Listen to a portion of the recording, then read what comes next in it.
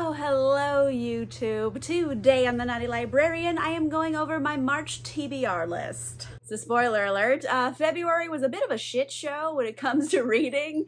I just was not in the mood to read and I'm way behind. So some of these books were on last month's TBR and they have moved on to March. And I'm not even done reading the books I'm reading for February yet. So this will be another filmed in 2 parts video. But I have my March TBR ready to go, so let's talk about what I have on deck currently as of right now for March. As always, we start off with book clubs and special projects, and I have 3 of them. We're getting very near the end of our James Bond read-along, and I have On Her Majesty's Secret Service by Ian Fleming. This is book 11 out of 14. And one of those left is only short stories. So really there's like 2 more books after this one. I don't really have like a ton of memories about the first time I read this.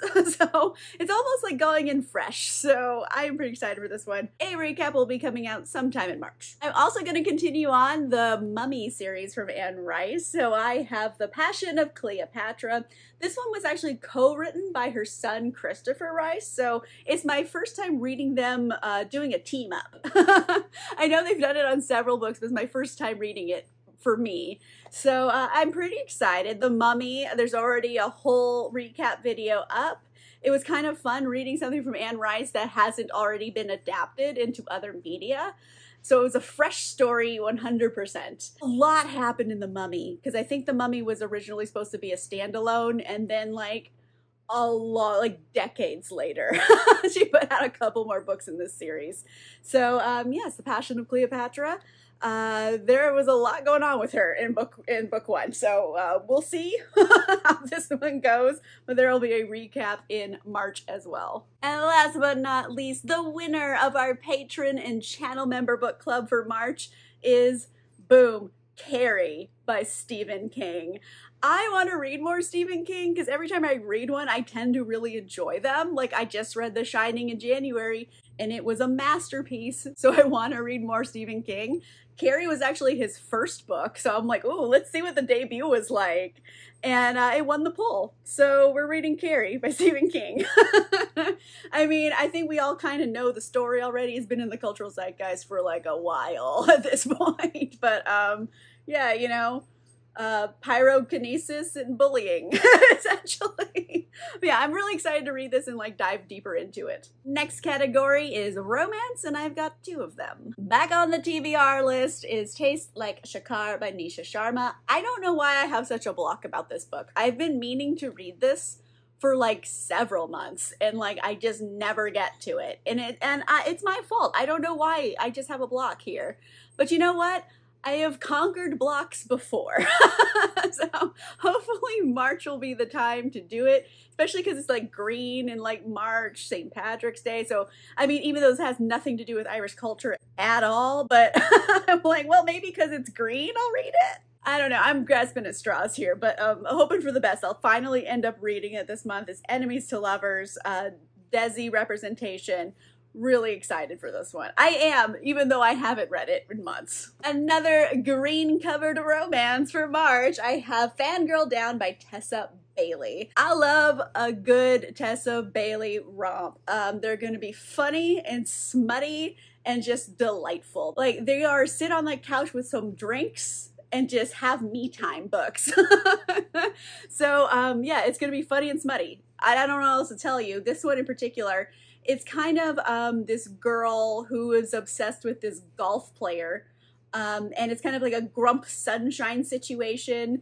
And I don't know. It's just, I saw Tessa Bailey was putting it out, so I got it. I pre-ordered it. It came in the mail. She's like an auto-buy author for me because I'm always going to enjoy them. They're smutty, fun romps. Last category is fantasy, and I've got 2. I am so excited to read The Bad Ones by Melissa Albert. Oh, I love Melissa Albert. I think she might be kind of an acquired taste author. That if you love her writing, you really love it. And if you don't get it, then you're just gonna really hate it. I think this is like YA, but more new adult level YA. And she does a lot of good things with like feminine rage. So if you want to read feminine rage done well, These are your books. And this one in particular, it's kind of two girls who were childhood best friends. They grew up, and then one of them disappears, and the other friend is trying to figure out what happened. And the missing friend left all these weird clues behind. And it may or may not have something to do with a maybe not altogether fictional goddess they were playing with as children. Like games with this goddess. I don't know. I feel like it's gonna get witchcrafty and I'm like into it. But yeah, it's kind of like toxic friendships and also a, you know, psychological thriller and also maybe a paranormal thriller. Maybe. I don't know. We're going to find out together this month when I read it. And back on my TBR from February, I have House of Flame and Shadow by Sarah J. Maas. And this is this is a hell of a book. I just dropped it and the level of thud it made alarmed me. But it is so thick. Like, this is a thick with 2 C's. Good gravy. How long is it? Okay, so it's 835 pages. And I think it's actually the finale of these series, I believe. I was thinking there was going to be more in it, but I heard through the grapevine, aka my live streams, that allegedly this is the end of that series. So it makes sense why it's so chunky. Like, maybe it was supposed to be 4 books and it got, like, combined into 1. But I'm excited to see how this shakes out. Like, the Maasverse is very complex. It's been a hot minute since I read the last book. Part of me wants to go in blind here and just be like, what do I remember? Let's find out together. However, the responsible part of me is like, you should probably look up a spoiler review to figure out what's happening. But you know what? I'm going to figure that out when I get there, okay? I'm going to probably wing it and see what happens. But I do want to see what happens, and it's so long. It's like, it's alarming how long it is. So that's everything I have on deck for March. I didn't make a very big TBR since I've been having a hard time wanting to read in general. So I'm like, okay, I'm going to take it easy on myself and just put a few books in here. Ones that I have pre-ordered and finally came in the mail, so I know I'm really excited about them. And then a couple books that I'm like, okay, I can't put this off forever. I have to do it. So yeah, I'm feeling really good about it. Hopefully March will be a better reading month than February. And future Amanda is going to come film that video and then tell you how I did for February and bring all my reviews. So let's go to that now. Oh, hello, YouTube. I am back again for part 2 of this video. I have finally finished all the books I was going to read for February. There's not a ton of them, but I finished a few more, so this wouldn't be, like, shameful, essentially. But enough with all that, let's get into reviewing some books. First category is books I have already reviewed, and there's 2 of them. I already have a full video up on The Spy Who Loved Me by Ian Fleming, and you know, TLDR, the first time I read this book, oh boy did I hate it. I thought it was hot garbage. And then my second time through, I'm like, you know what?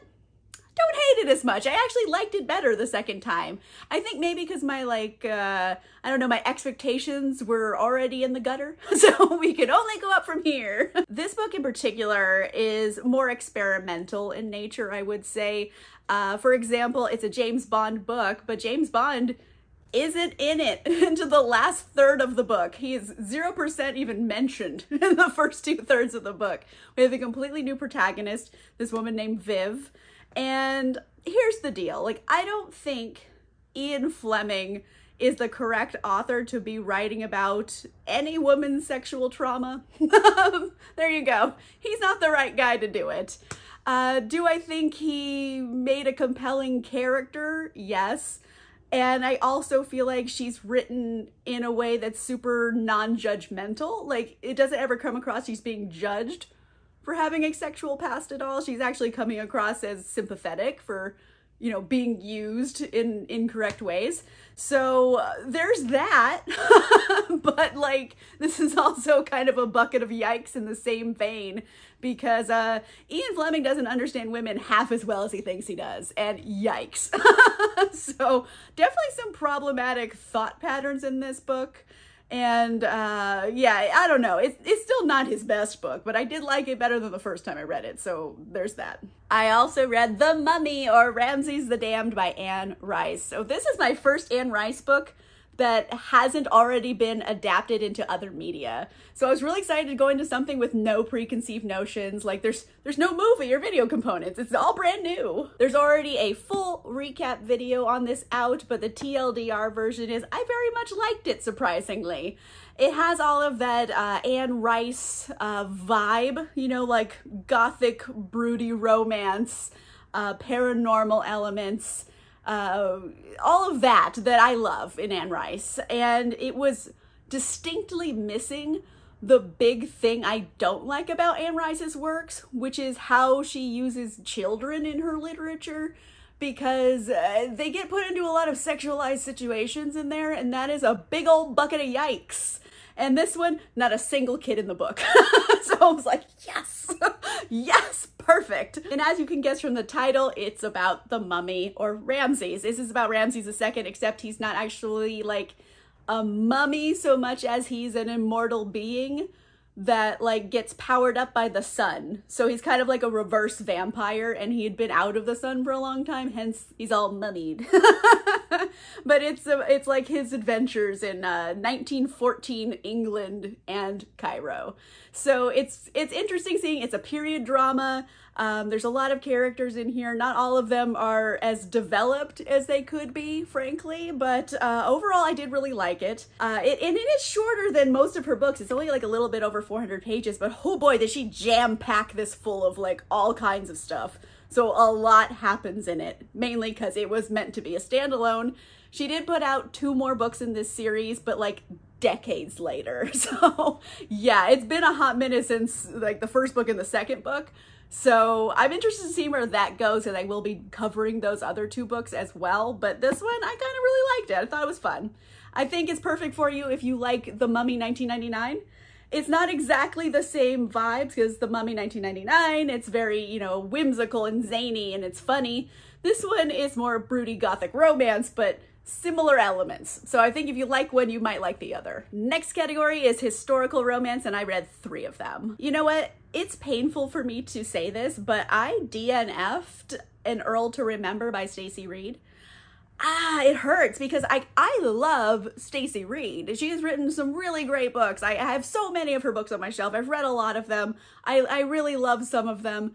And this one I was like, all right, let's go. And I came in a little bit reserved because this is an amnesia trope, which is, again, problematic because consent issues.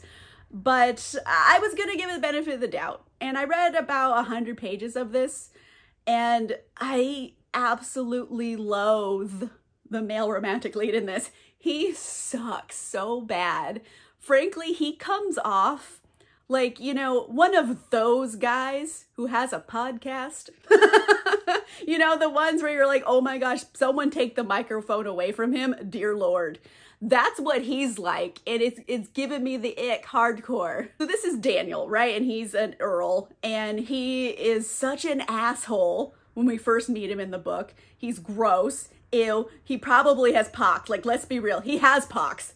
He sleeps with anything that'll move. He's got pox. In this era, he has it. And so I'm already grossed out by him. He's an asshole. He's the worst. He gets amnesia. And then we have Georgiana, our female romantic lead. Mind you, she came into this hating this guy. Now he has amnesia. And she's like, you're my husband. So now, you know, she has to fake this marriage with him. And here's the thing with like amnesia stories. Oftentimes you meet the character, they're a jerk. They have amnesia, so, you know, they don't remember all of their traumas that made them an asshole. And now they're really nice when they don't have their memories. But in this case, nope, not at all. Daniel is equally as big of an asshole without his memories. Like, asshole is the baseline of his personality. He's just the worst. I don't want them together. Why do you like him? He says the meanest shit to you, Georgiana. Like, I feel like I need to have an intervention, okay? I couldn't read any further. It hurts me to say it, but like, yikes. I was just not, the vibes were not vibing. I was not into this. So to cleanse my palate of that debacle, I came in with some good ones from Dame Beverly Jenkins. I don't think she's actually a dame, but like I'm starting to campaign for it because Beverly Jenkins is so cool. She deserves to be a dame. So this is books 1 and 2 of this Destiny series. I've already read book 3. I don't know why I never read the first 2, but here we are. And it's like 1885, Sacramento, so Northern California area. And we're following these 3 brothers, oldest brother, middle brother. The last one is the youngest brother, which I'd already read. And overall, I did really like both of these. If I had to pick between them, I would say probably Destiny's Surrender I liked better than Destiny's Embrace. And I think that's because Destiny's Embrace gets a little bogged down by the types of things I don't always love in Beverly Jenkins' writing. Like sometimes she gets a little bit too into the weeds with the slice of life kind of scenes in the book. Like they spend a lot of time picking out cabinets in this. Like I don't need to know what cabinets you have, you know what I mean?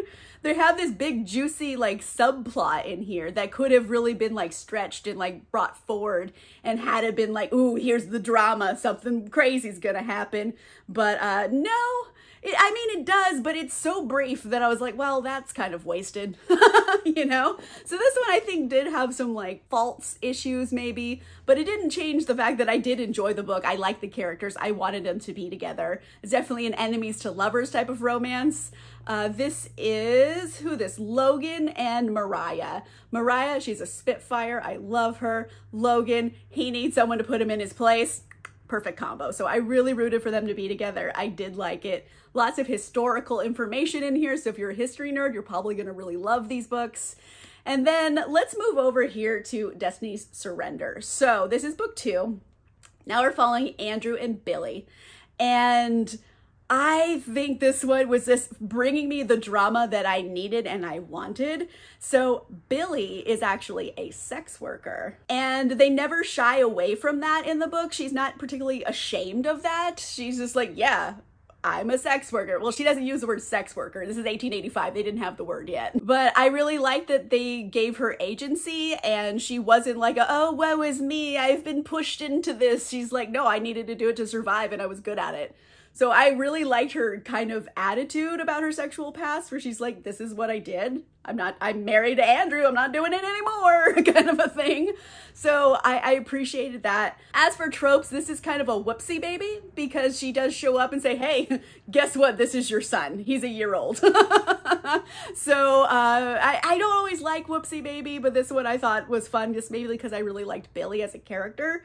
And, ooh, they had drama in this one. You know, there's a bad guy who's trying to, like, get them. So there's action, there's adventure, there's kidnapping and stuff. So I'm like, ooh, this one was giving me the juice that I needed. So if I had to pick between them, I like this one better, but they're both great for historical value and also romantic value. Last category is creepy, eerie, I'm gonna call it, and I have 2 of them. My patron and channel member book club pick for February was Butcher and Blackbird by Brynne Weaver.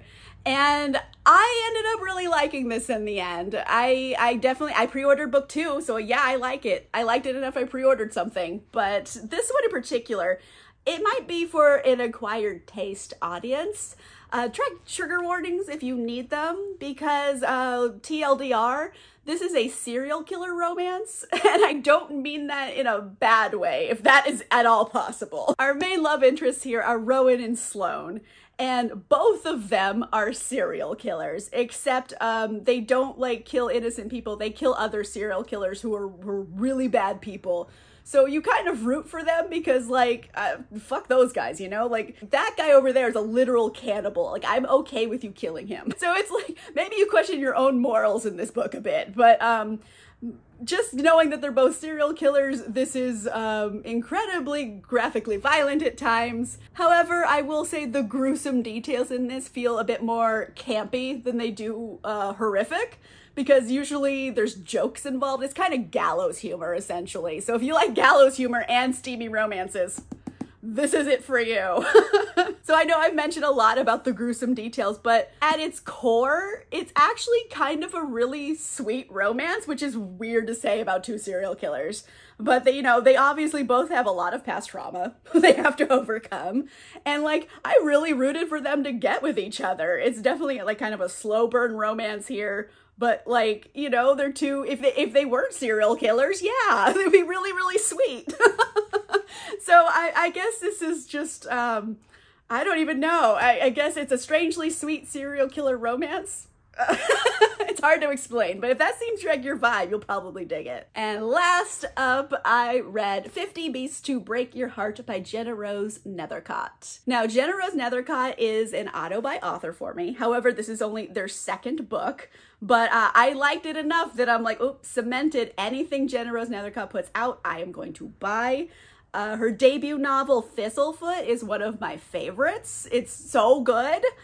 Trigger warnings again, it gets very dark at times because it is based on true historical events, so watch out. But 50 Beasts to Break Your Heart is actually a collection of short stories. All of them are kind of creepy, eerie, folklore type stories, and they're not always like straightforward. Sometimes they're purposefully opaque. You have to kind of pick out the details to figure out what's going on. It's not clear always. It's more like vibes of eeriness, and you have to figure out what the story is. So if you like things like that, you're gonna love this. But for me, I don't always like that, but in this case, I liked it because the vibes were vibing. And like any collection of short stories, some stories in here are better than others. But there's also a lot of cool artwork in it. Like, there's all of the little beasts have like their own little artwork pictures and stuff. So really, really liked it. A couple of these short stories in here I am obsessed with. I want them to be full-length novels. So overall, really liked it. Some are better than others, as in any short story collection, but Jenna Rose is like an auto buy for me. So if you're like me, you probably would like this as well. All right, so that does it for February. It was kind of a shit show of a reading month. I just didn't want to read for so long. I just couldn't make myself do it. I only got so many books in because like I was literally pounding them back at the end of the month, like one a day. Like, that's the only way I like read enough. Otherwise it would have been like 3 books and they were all things I had to read, nothing for fun. So it turned out okay in the end, but I just was not in a reading mood in February. So I don't know. Let me know in the comments down below. Give me a recommendation for another book of short stories. What's one of your favorites? Let me know in the comments down below. If you like this video, make sure you give it a like. If you want to see more videos, make sure you subscribe. And if you want cool exclusive content, including early access to videos and a book club, you can consider becoming a channel member or a patron. Links for that are in the description down below. And on that note, I will see you guys soon. Goodbye.